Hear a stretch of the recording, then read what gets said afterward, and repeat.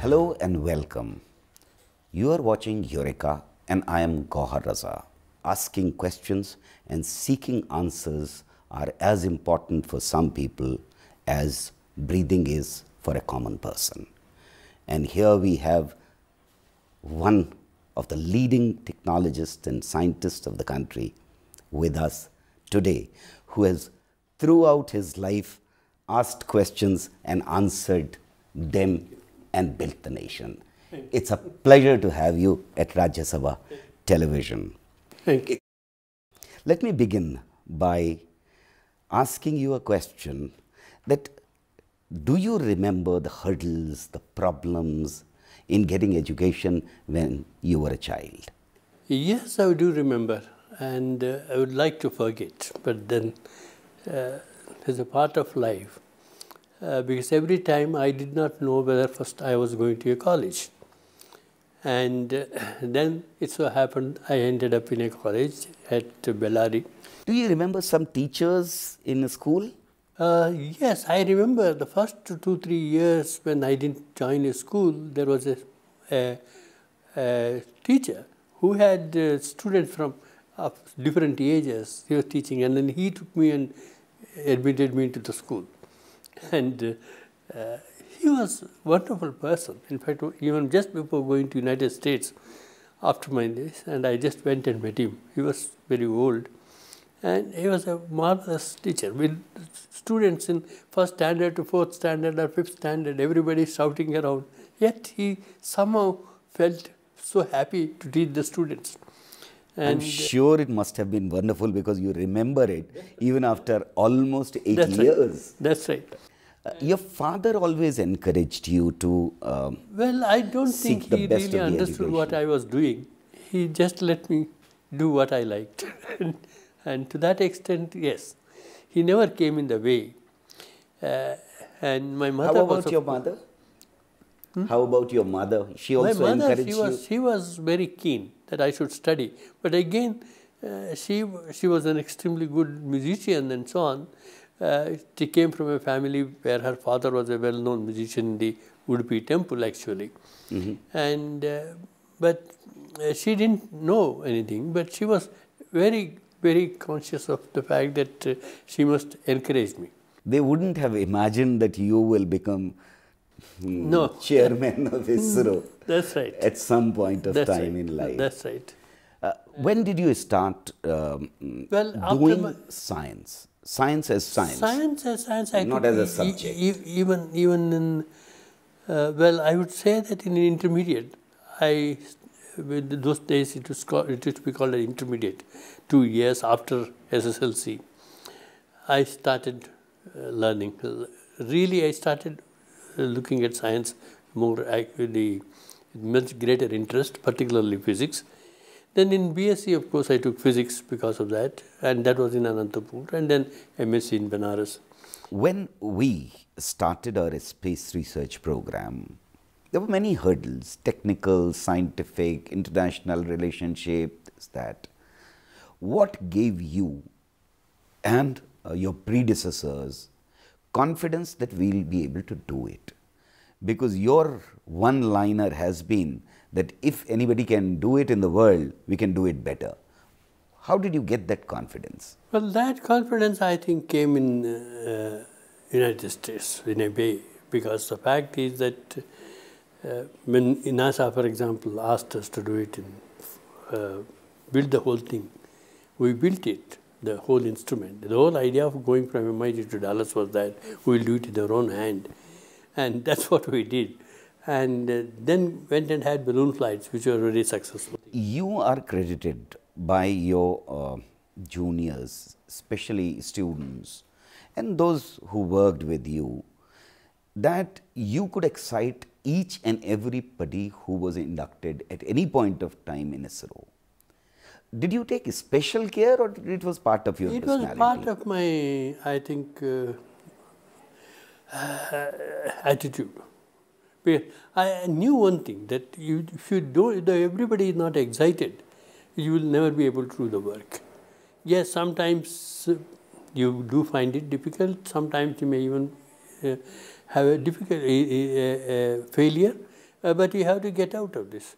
And this was in a way Dr. Sarabhai's attitude. I think I must say derived some of these things probably by looking at him and working with him and so on. Were you always conscious of the fact that Dr. Sarabhai and others and you yourself are taking big challenges? These are really big challenges. These are nothing, yes, something not which can be done in a jiffy. That is true, and failures are bound to happen because, in fact, when Dr. Sarabhai, I was about to say that when Professor Bhavsar had 3 balloon flights successively, one after the other failed.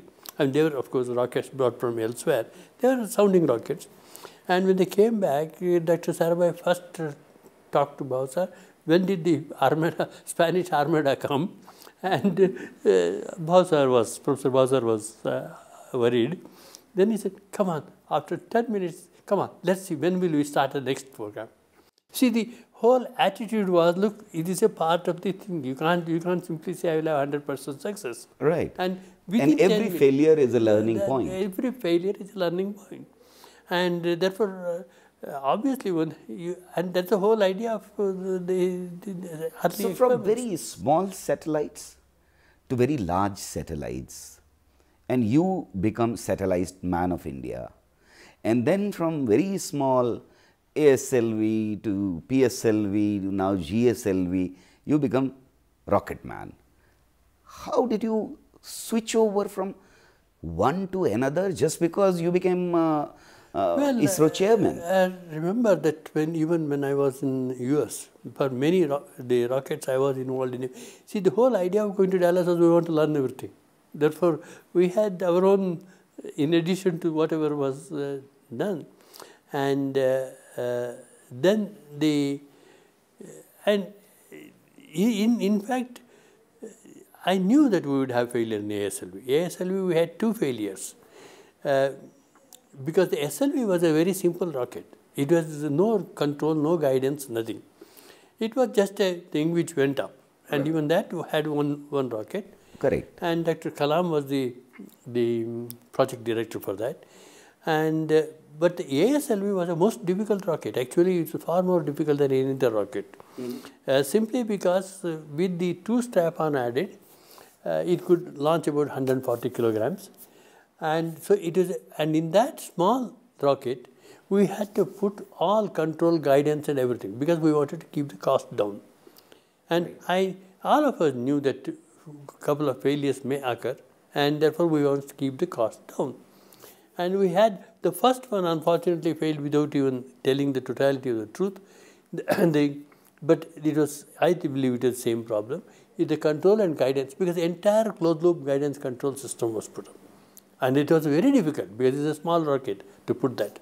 Right. And having done that, PSLV was a much easier system because it's a much bigger rocket. And the basic problem of any rocket is controlling it.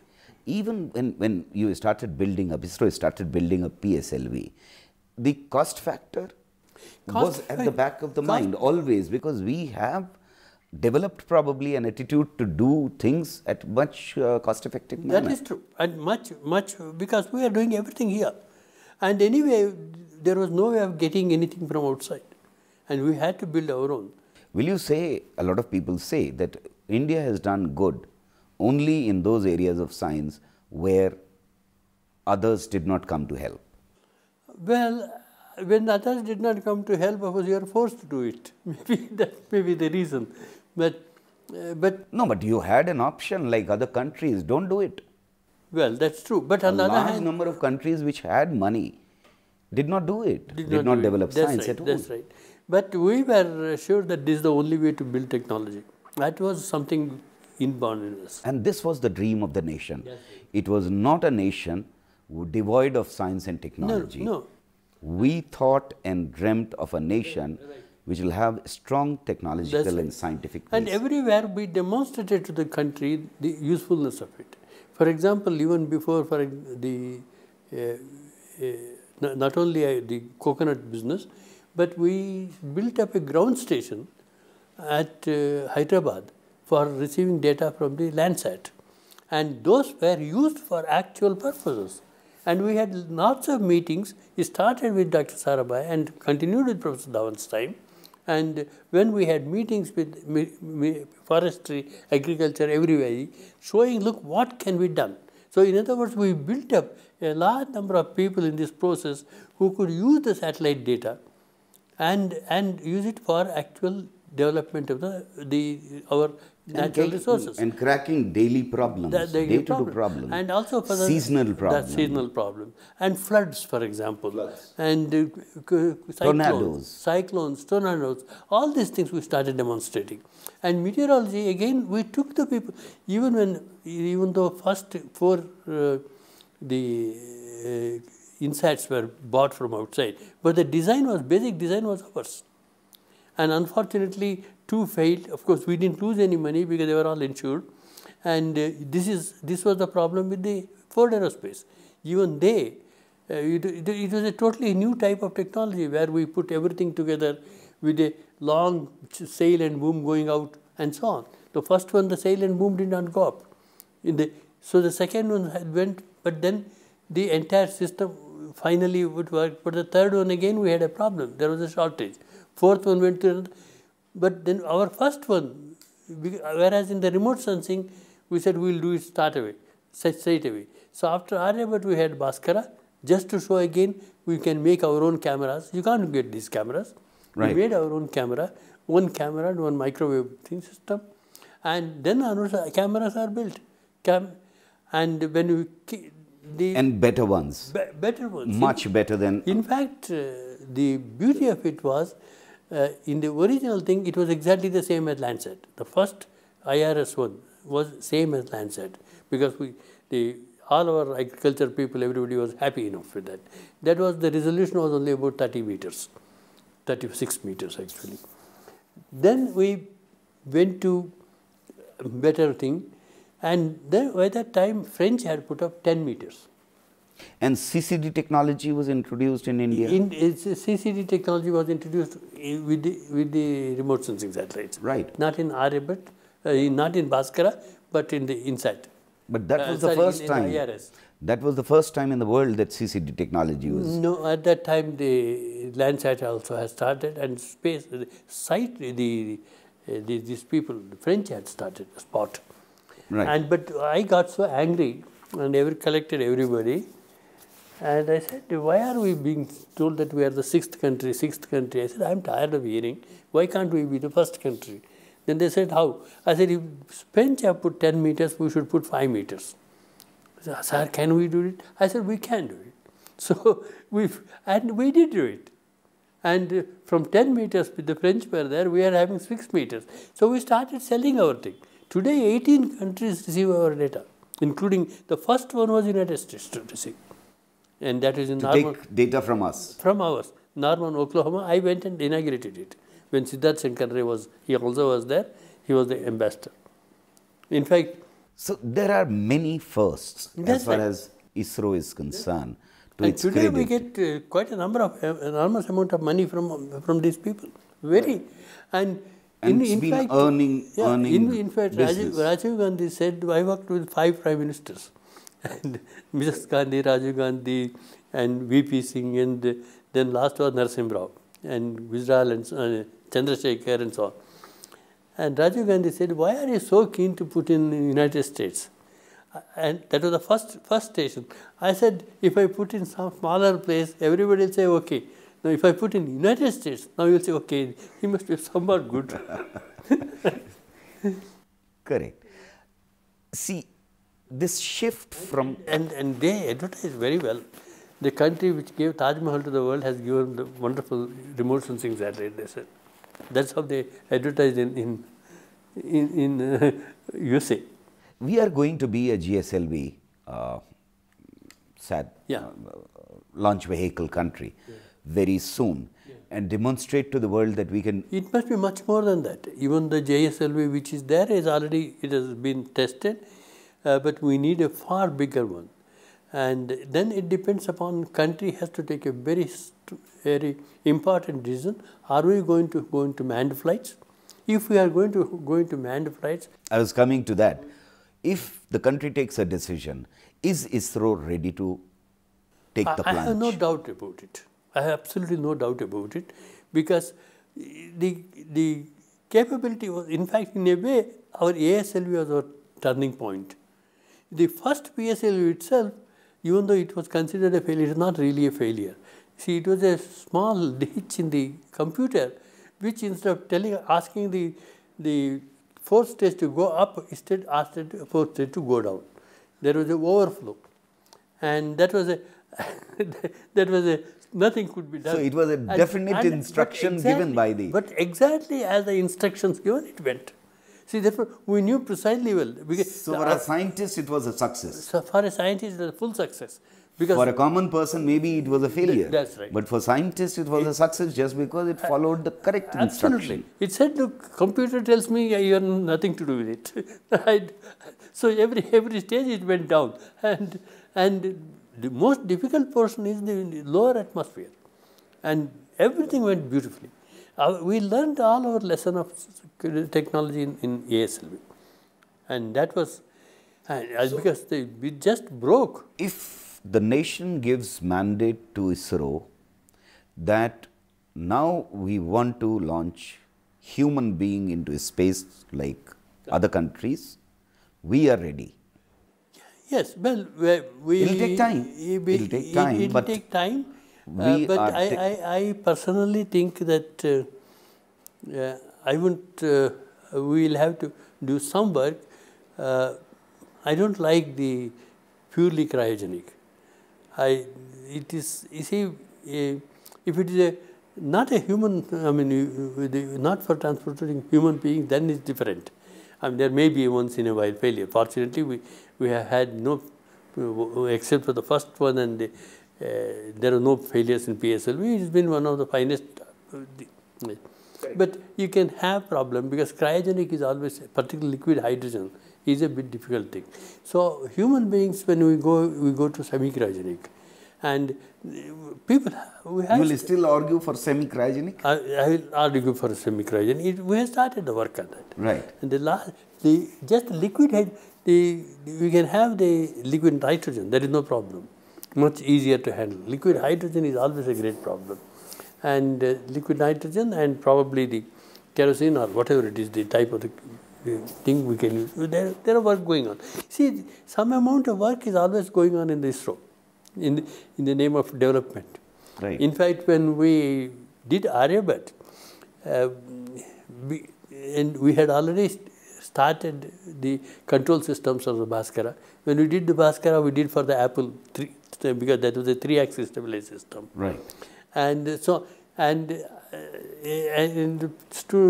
fact, we had the control engineer, who was an extremely good engineer. He said, sir, I have no work. I said, do for the Bhaskara. He said, Bhaskara is not approved, sir. I said, we'll get it approved. Get moving. See, that is what a leader is. That's right. And expected because to do. Therefore, development is something which has to be done. And for that, you have to be abreast with latest in the field. Absolutely. And there are many other ideas, even though the ideas, I am not sure whether they will come to fruition, called completely the air breathing systems. Right. But some work has been going on, even with us. Whether the whole idea that see, if you want to make one of the major things we have is, you have to reduce the cost of transportation. Cost of transportation is very high. Now everybody says, how come? It's very simple. If you had aeroplanes where simply take the people off and then once in a while go out, they will never be able to run. They come back, half an hour later they get refueled and again go up. The second thing is they carry almost 50% of the aeroplane's weight as people and their luggages. Now our problem is all these rockets carry only about 3%, or at best 3.5%. Correct. So therefore, we have a problem. Instead of 50%, we are only carrying 3.5%. Second, it goes up and then gone. And therefore, if we can get a rocket and even shuttle, it took 6 months to 7 months to get it refurbished because all the tiles had to be changed and so on, right, and send it back. And again, the first stage goes down into the sea. So the only way to bring down the cost is by making it a repeatable reusable system and very quickly and also reduce the weight. Now, the only way to reduce the weight is that you don't carry oxidizer, you carry only fuel. Whether you can carry the, in fact, it goes up and takes the oxygen from the thing, makes it liquid and puts that, and then it goes off. And now, there are work going on. It's not easy. It's a very, very difficult task. And but you are hopeful that the problem will be cracked. Some system will come which we have to improve the quality of the cost of transport. I'll have to take a break at the moment, but the discussion will continue.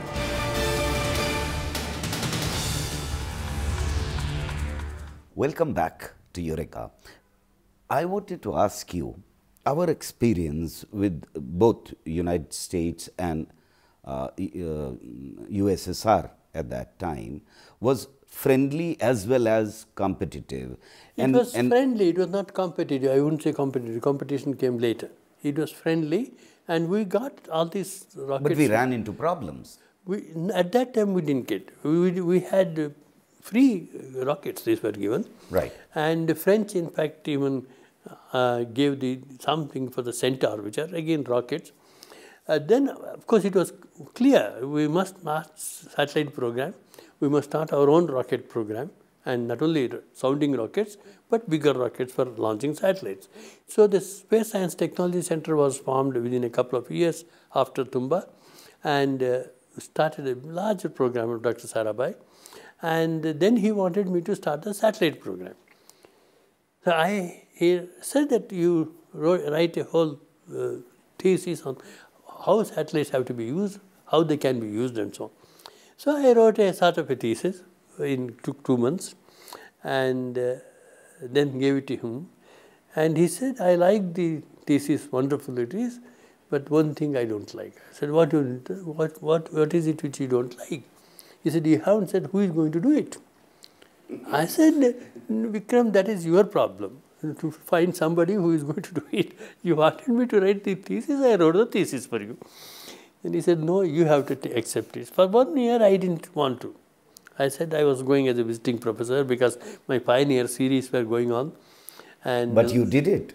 At the end of 1 year, he was my professor. Therefore, there was nothing I could do to stop it. He was such a persuasive man. And finally, I said, okay. And we started with a small group. We had some 20 people in Trivandrum. And I had my own 40 people here in Ahmedabad. About completely untrained. They didn't know anything about satellites. Nothing about satellites. And then I said, all right, okay. We said we'll build a 100-kilogram satellite. In Bangalore? We are not sure of that. Bangalore was not in the picture at that time. And for that, we had to have a launch. And when did you have Bangalore? That was after Sarabhai's death. After Sarabhai's death. And we thought we will use Scout rocket, because Scout rocket had become famous. It's the first X-ray astronomy rocket, which was launched from Kenya. And it's an American rocket. It's not a big rocket, but it's a small rocket, could launch about 100 to 120 kilograms. And then Gauhar, who was our ambassador in Russia, he wrote a letter to Mrs. Gandhi saying, look, the Russians are willing to assist you and so on. You are not going to Russia, you are only going to US.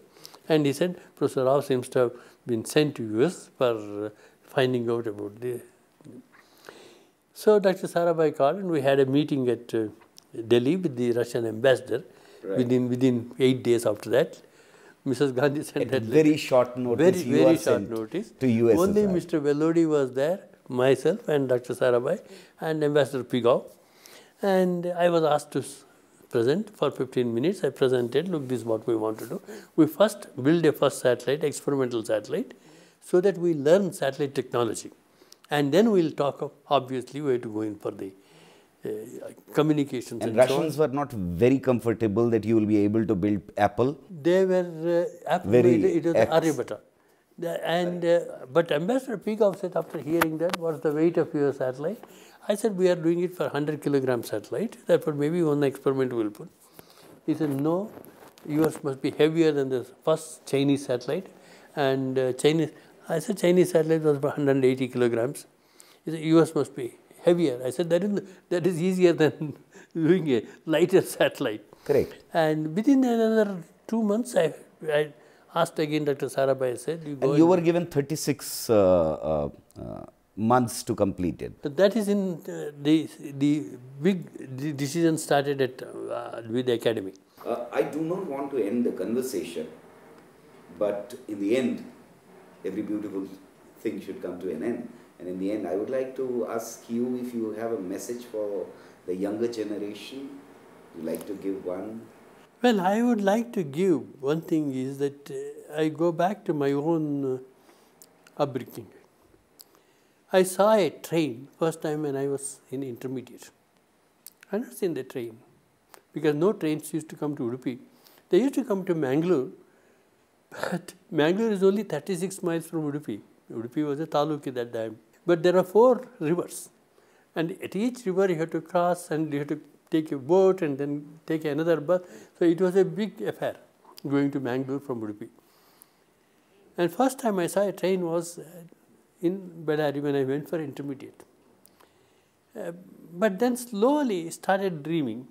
So what I could say is that I know that, for example, when I was in MSc, even in Banaras, if I had said I want to do space, I am not even sure whether my own professors would have welcomed it very easily, because at that time space was not heard of. But dare to dream, I think, the one main thing is you must dream, and then you have to just dedicate yourself for that. And that is the most... Dream, a dream which is difficult, That's right. and then work for it. Then that is the mantra absolutely. to become a real good citizen of planet Earth. May I, on your behalf, promise our viewers that you will be happy to answer questions if they have? Yes, of course. Okay. So, you have a promise from one of the most outstanding scientists of the country that any query that you have would be answered to. Write to us at eurekarstv@gmail.com. We will come back next week once again with an outstanding scientist. Thank you very much. Thank you Dr. very Rao. much. Thank you. It has been fascinating Thank you. talking to you.